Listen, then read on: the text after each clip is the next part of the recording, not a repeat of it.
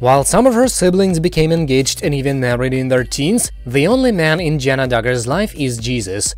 She is 30 years old and has less autonomy and independence than most 16-year-olds. An old maid by the standards of the Duggar cult, Jana will never be allowed to move out until she is married off. It's driving Jana up the wall, and she's desperate for change.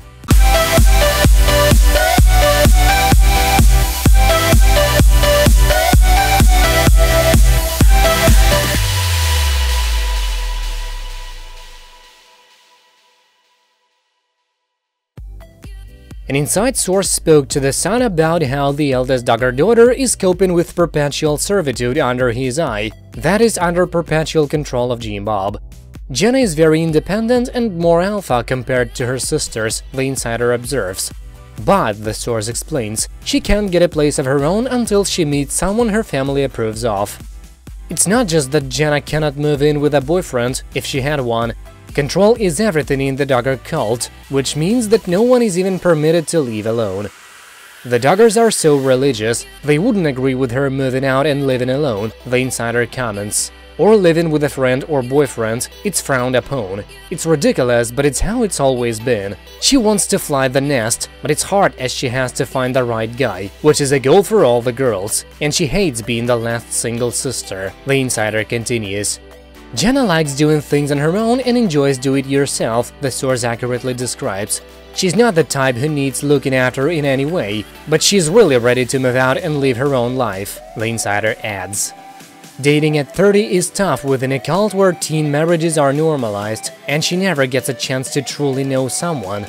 Her dates are usually chaperoned, the insider notes. Even though she's 30 years old, she can't be alone with a man. Sadly, Jim Bob is unlikely to make an exception for Jana. It's the way it's always been in the family, so it makes it harder for her, the insider explains.